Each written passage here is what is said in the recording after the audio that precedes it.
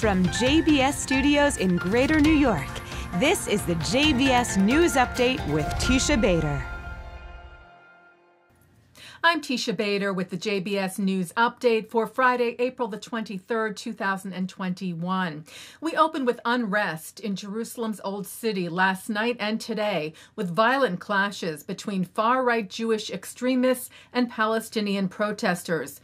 With tensions high with the start of the Muslim holy month of Ramadan and several incidents of late of violence on the part of Arab youth towards Jews and on the part of Jewish youth towards Arabs in the capital. The United States weighed in on the situation, which is not a common occurrence. The U.S. Embassy in Jerusalem released a statement in English, Hebrew, and Arabic calling for calm. The embassy said, "We are deeply concerned about the incidents of violence in Jerusalem over the last several days. We hope all responsible voices will promote an end to incitement, a return to calm, and respect for the safety and dignity of everyone in Jerusalem." Friday afternoon, Muslim prayers for Ramadan at the Temple Mount went on without incident.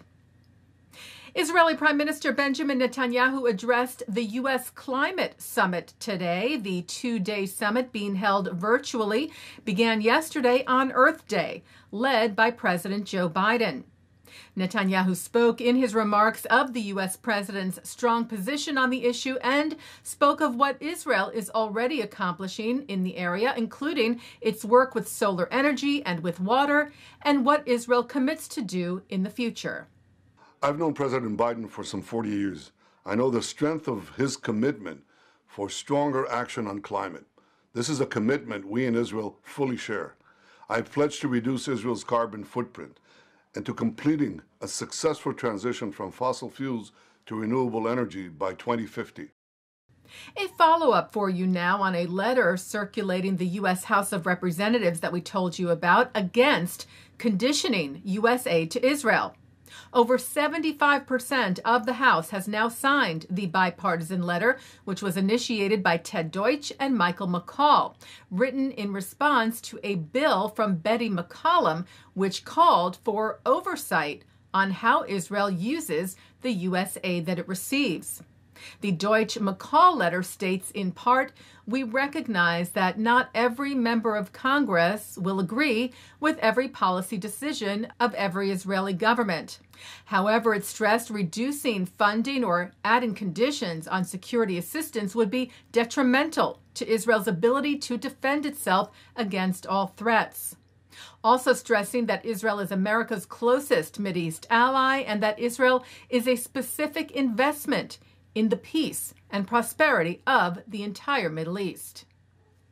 It is notable that among the 331 members of the House who signed the letter, Democrats and Republicans in almost even numbers, are several progressives from the Democratic Party like Andy Levin and Ro Khanna. Pro-Israel lobby AIPAC shared video on social media of the broad support for the Jewish state from both sides of the aisle, writing 331 members of Congress, Democrats, and Republicans stand united.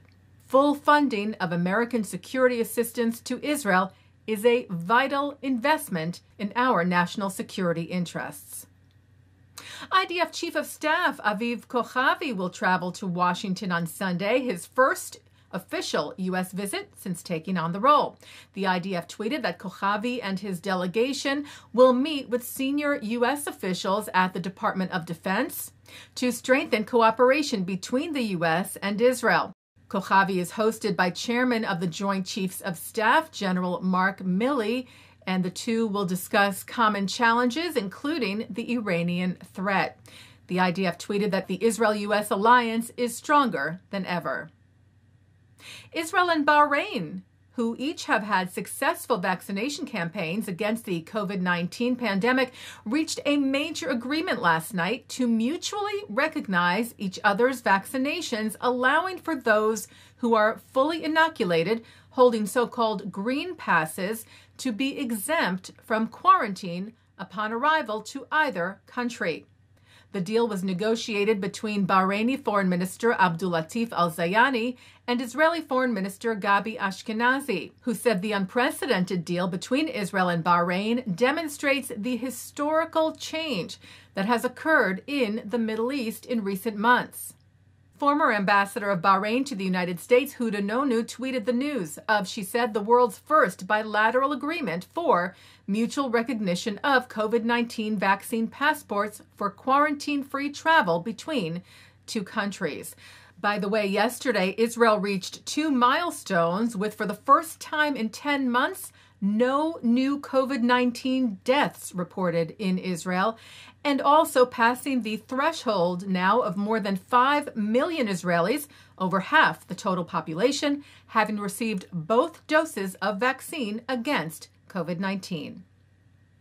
Taking a look now at our programming for tonight on JBS for Friday, April the 23rd.